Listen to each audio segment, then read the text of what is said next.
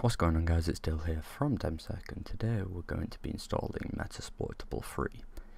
I'm sure a lot of you have used Metasploitable 2 before, and essentially it's just a vulnerable virtual machine. It's absolutely loaded with security vulnerabilities, and the idea is it allows you to test exploits in Metasploit and just get a better idea of what exploits are available and what kind of stuff you can do with Metasploit. The difference between like Metasploitable 3 and Metasploitable 2, Metasploitable 2 is given out as like a zip file which you could then extract and just from there immediately run the VM. Metasploitable 3, because it runs on it's a Windows VM, you need a number of different tools to go ahead and install this, and the requirements here are Packer, Vagrant, the Vagrant Reload plugin, and VirtualBox. You actually need a particular version of VirtualBox, which is a bit of a pain, but if you go to downloads on the VirtualBox website, go to older builds, 5.1, and in here, this 5.110 is what you want, and you want this download here. I've already got it, so I'm not going to go through that again. We also need Packer. I'm going to drop in a video here, which will show you how to install Packer. To install Packer, firstly we're going to download the Packer exe from the Packer website. Just going to wait for that to download. Once we've got that, we're just going to simply extract it, and I'm going to put it in a folder in program file. So I'm going to create a folder in there just called Packer, and then I'm just going to simply drag and drop the exe into that directory. Because it's a C program files folder, you're going to have to accept administrator there. Next we're going to have to add that directory into our path, otherwise we won't be able to use it from the command prompt, which is what we need. So this is the environment variable, as you saw there. You right click on the start button, hit system, and then advanced settings. We're going to edit path here, go to new, and then we're just going to grab the path from the folder we just created, paste it into there as a new entry. Hit OK twice, 3 times in fact, and then run command prompt and type Packer to make sure it works. And then there's going to be a screenshot on screen right now showing you how to install this Vagrant Reload plugin. It's all pretty simple to go ahead and install. It can just be a little bit time consuming. Once we have all that, we're going to go ahead and download this repository. Because I'm on Windows and I don't have Git installed, I'm just going to download the zip. I've already done that, but you just download the zip and extract it somewhere. So I've got extracted it to my downloads folder. Once we've got this file, we can go ahead and run this build script here, but before we do that we need to run a PowerShell instance of Windows PowerShell, and we need to run that as administrator. So I have my instance of PowerShell here running as administrator, and I've already changed directory to where I downloaded the repository from, and I have it there all extracted. One thing you're going to want to do before we carry on is check your execution policy. On mine it's unrestricted, on yours it'll probably be restricted. To set it to unrestricted is pretty simple. You change that to set execution policy, and we say unrestricted, and we say yes to all, which is A.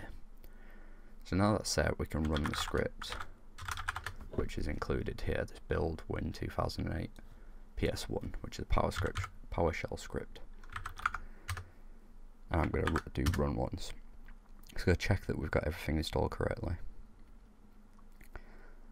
I've already partly downloaded the ISO, so it shouldn't take that long to go ahead and install, but it is going to go ahead to Microsoft and download an evaluation copy of Windows Server 2008. As you can see, mine's starting on 96%. So the script has now downloaded the ISO, and it's going to run a auto unattend file, which essentially allows the script to go ahead and set up this virtual machine exactly how it wants to.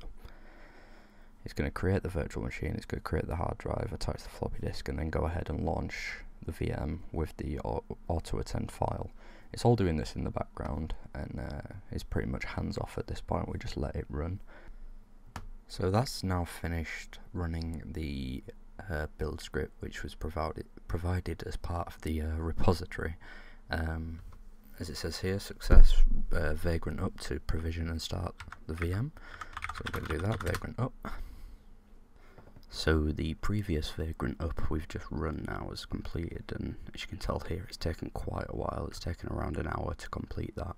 So what I did after that is ran vagrant suspend, which stops the VM and suspends execution. And now I'm just doing vagrant up again, which will boot up the VM. And as it says here, it's already provisioned. We can get the IP address of this VM quite easily.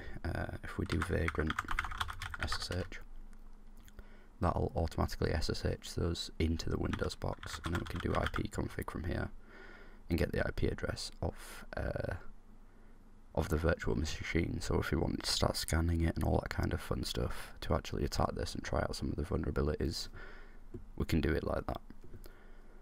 So that's about it for this video. I'm sorry it was kind of a bit hands off and a bit short. A lot of this video was just a matter of run the script and wait, which yeah, I'm sorry about that. We're going into the new year now, so I'm kind of limited for time on what I can do. University's kind of reaching a I guess a peak in terms of workload, all that kind of stuff, so I'm kind of limited to what I can do in terms of these videos. So hopefully you enjoyed that. I hope you all had a good Christmas or holidays or whatever. I hope you all had a good time off if you don't celebrate any of those things. If you have any questions, head over to the forums. There'll be a blog post about this where you can comment on it. There'll also be a forum article. If you missed any of the instructions in this video, you need further explanation, there's a full written version of this over on DemmSec.co.uk. Yeah, that's about it. So I guess I'll see you next time, where we're going to start covering some of these the vulnerabilities inside this VM. So I just thought I'd put this at the end of the video. Once you've ran this vagrant suspend, you're able to access the VM in the GUI manager for VirtualBox. It'll be there as suspended, so I've now ran it, which gives us the GUI, and we can do Control-Alt-Delete, insert Control-Alt-Delete, and the default credentials should be vagrant and vagrant. So we'll just wait for this login box to pop up. Here we go, we've got vagrant. Yep, so I've put in the vagrant password. So this gives us the opportunity to